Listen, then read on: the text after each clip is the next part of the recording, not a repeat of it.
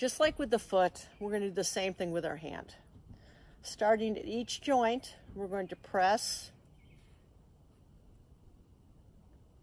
and I'm going to do that 3 times. From there, I'm going to sweep back and forth over those same knuckles underneath there, and then over the wrist. Then I'm going to grab the ball, squeeze, and then wiggle, squeeze, and wiggle, squeeze, and wiggle. From there, I'm going to take from here my finger and sweep. Let me start from the thumb first. Thumb to the wrist, index to the wrist, and I'm going to repeat that through each finger.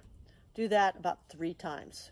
When I'm done with that, then I'm going to sweep from the thumb all the way to the elbow and back, and then from the next finger all the way to the elbow and back, and repeat that 2 or 3 times as well.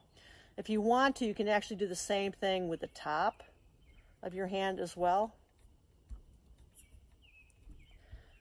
And then when you're done with this, and you can actually come all the way up, and you can actually just kind of sweep it up. It's a lot easier than rolling. Then just like your foot, you're just going to scribble, scrabble around. Okay? There's tests and retests you can do with this. You can check hamstrings, which is always a good indication, or you'll just notice if you do this daily that your wrist mobility, shoulder, neck issues will start to go away.